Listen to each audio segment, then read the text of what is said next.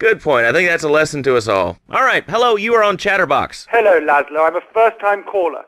I recently moved to Liberty City from Hampshire in England. Oh, really? How do you like it? I mean, is it hard to get used to the language? You speak English pretty good. Oh, thank you, Laszlo. Yes, I do like it here. There's one thing, though, that's very different and rather worrying.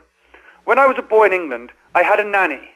She was very strict, Laszlo. Yeah, well, I mean, there's excellent child care here in America, you know. Well, I'm sure. But the thing is, Laszlo, when I was a naughty boy, I would get spanked. Nanny would spank me when I was naughty. And now Freddie needs a nanny, because when Freddie's naughty, he needs to get spanked. Well, there's some child psychologists who probably say that spanking can be harmful to a child's emotional development. Absolute rot, Laszlo. It's lovely. Freddie needs a nanny. He needs a nanny, Laszlo, because Freddie's been a very naughty boy. How old is your son? Excuse me? How old is your son? I don't have children. I can't stand the little brats. But Freddie needs a nanny. All right, that's enough of him. God, who gave this guy a green card?